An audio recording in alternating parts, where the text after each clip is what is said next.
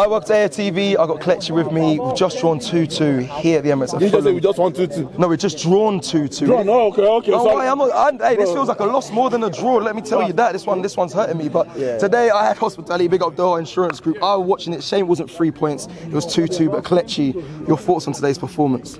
My brother.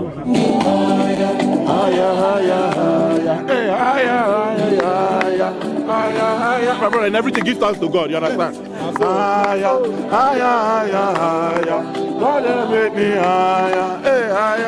my brother, in everything, once there's life, there's hope. In everything, first of all, give thanks to God. First of all, let me big up my boy, Kelechi. The amount of disrespect that this kid is facing, this 24-year-old kid, is my brother, that he's facing in this squad, I'll be amongst the fan base, is astonishing. It looks like people don't actually, if you don't know football, just keep quiet. It's disrespectful.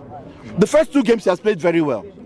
Everyone's calling for him to be dropped. For what reason? He came on now, he has scored. He has been, he worked hard. In fact, the highlight for me was when they gave him their captaincy, the armband. So the haters will cry. You understand? We are here, we are on ground, nothing will happen. The boy will start going forward. He showed today. Amen, my brother. He showed today.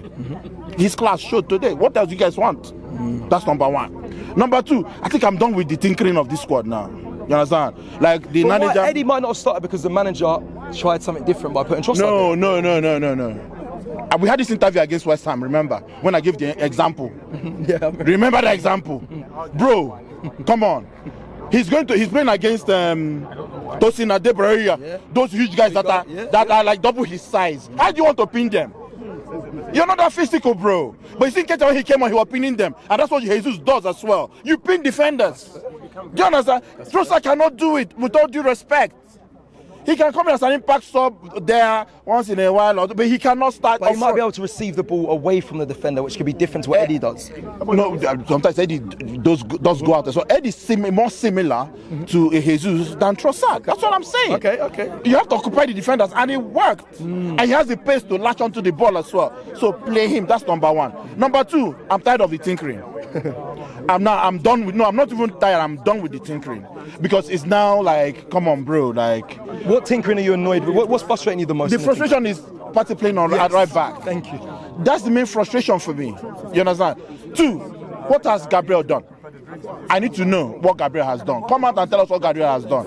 Did he hand in a transfer request? Did he come late to training? We need to know. Because Kyrie cannot be playing ahead of Gabriel. I got told he was fine today. I was next to his family and that he said everything's fine with him, but they didn't say anything what was going on. Do you understand? He didn't even come on when we needed to close the game out. Do you understand? He came on against Crystal Palace when we needed to close the game out, and he played well. So these are the things that we need to, talk about. The manager is a great manager. He's doing very well. But that doesn't mean that we cannot criticize him positively. That doesn't mean that we cannot continue to question 1 or 2 decisions that I'm not comfortable with. You see the Gabriel one, you see the Partey one at right back, bro, I'm not comfortable with it. Number 3, big up Fabio Vieira. I thought this was the coming of Fabio Vieira. If that goal had entered, bro, I would have been somersaulting. Honestly, that Shangalo that he did, that, you understand, karate kick, bro. But he played well, assisted one, won the penalty. Brilliant. So I like my people to talk. Okay, let me ask you about Eddie Nketiah. Are you agreeing with Kelechi that he's getting unfair, judgment? I agree with Kelechi. Nketiah should be given space, an opportunity to play. Why did you resign him if you know you are not going to give him that opportunity? Jesus is not available. Let him play. Why are you playing Calvert ahead of him when you know you have a potential striker that can deliver? And when he came in today, we saw what he did.